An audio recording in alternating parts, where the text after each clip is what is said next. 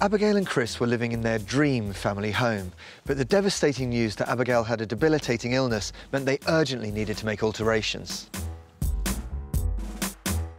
The kitchen was dark and awkward for Abigail to move around in. They desperately needed a practical space where they could all be together as a family, which would also work for Abigail if she should ever need a wheelchair. Abigail and Christian realised that they needed to extend and replace the old lean-to. With initial quotes more than double their budget of just £17,000, Christian opted to do all the hard work himself. Embracing Piers' idea of a light-filled extension that fits into the local environment, this build has tested them to their limits. It's just 11 weeks since they started the ambitious transformation of their home, and Piers and I are back to see how they've got on. Hello. Hello, how are you? Guys? Long time no see. Yeah, How are you? long time no see. Good. So how's it all been going? Oh, very well. We're exhausted, but we're so glad it's finished and it's fantastic. Yeah. You're finished then? Yeah, you don't look covered in No, just brick got dust. little bits of paint. So we can't wait to see what you've done. Will you let us take a look? Yeah, come and have a look. Come and see.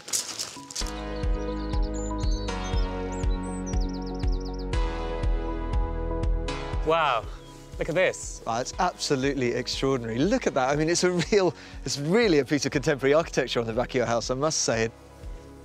It really looks like it belongs, though. It's a really contemporary thing, but actually totally appropriate for this context. And it's a building that is very similar to those farm buildings that we looked at a few months back. And I just love the way it gives you this kind of completely usable, beautifully proportioned space outside, as well as obviously what's going to be a fantastic space inside. I mean, that's exactly what good architecture should do, isn't it? I mean, you must be really thrilled. We are. We absolutely love it, don't we? Oh, it's over the moon. Just can't believe how good it's turned out.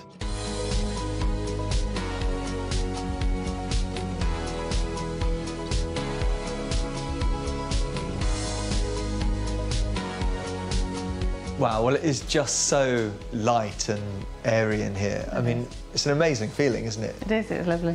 This volume just feels really good. I think that's right. I think this is really lofty, which is what I like about it. It has real character, and it's kind of a quirky character. You know, it's unusual, and I really like the generosity of that corner window, and I like the fact that it encourages you to sit and linger in it. I like these glimpsed views you get through these windows that are placed over this corner. This is a gloomy day, and this is really, it's a delight to be in. It doesn't feel dark. I mean, these windows aren't the cheapest in the world. I mean, they're absolutely beautiful, but how much did they cost? The windows themselves cost around about £5,000, windows and doors all in, but they're aluminium. They're top-end glass, and the reason we're able to afford that is because of the other things saving money. I very much like how you've used unfinished materials that lots of people would ordinarily think you need to cover up, but that's been a bit of a struggle, hasn't it? I mean, just trying to convince people that it's OK to have concrete on the floor and plywood on the walls. Everybody, I think, that we've spoken to has said, you can't use that. Why are you using the cheapest ply? But it looks lovely. But what's also great about these materials, like plywood, is they're things that you can do yourself, whereas plaster is a tricky thing that you need years of skill. And here, you can do this yourself, and it's cheap, it's simple, and it's easy.